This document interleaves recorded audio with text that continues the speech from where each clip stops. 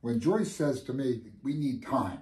We need time. You know, we do have responsibilities and we have a son. And so in order to get away, we couldn't do this on our own. We needed help. And so my sister, who was my matron of honor in our wedding, she took the time to make arrangements to do something special with our son, even so that he didn't feel like he was being left out, but that it was special time for them. She was creative even in that. She invested in our marriage. And so I'm challenged, what can we do to invest in other people's marriages to make it possible for them to get away?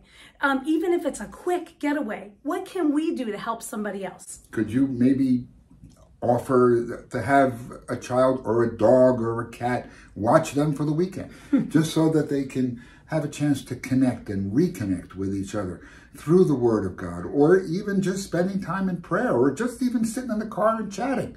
Go to a movie, go out to dinner, go sit on the couch and have that cup of coffee that Joyce is going to brew for you. Hey, you know what? We could sit on somebody else's couch while their kids are sleeping, and all of our distractions will be gone, and we have time. So we can invest both ways. How about that? That's a great idea. We've actually babysat for a couple as they went out, and it gave us a chance to be alone and together. In a different environment than our home. It was kind of fun.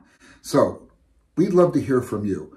Take the opportunity to comment underneath this video and let us know how you're creatively spending time with each other and offering your services and your gifting to others too. We want to hear. We want to get some dialogue going. Marriage is a God's gift, and you can make a difference in making your marriage work. And she's a serious priority. I'll make sure he knows it.